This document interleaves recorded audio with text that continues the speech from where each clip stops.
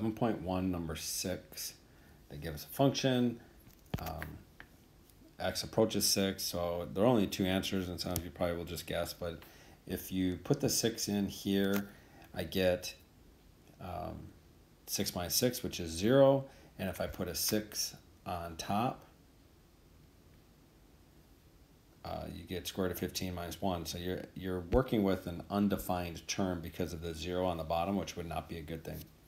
So let's take a closer look.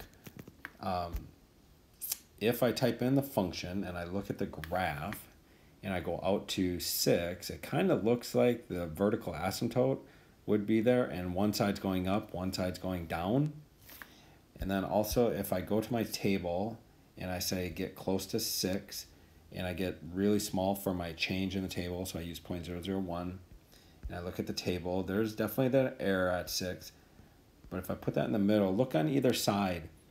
As I get closer to 6, one side is going to be going to very large negative numbers. The other side is going to very large positive numbers. So you come down the table and you go up in the table toward that error. One's positive, one's negative. So in this problem, we are going to say the limit does not exist.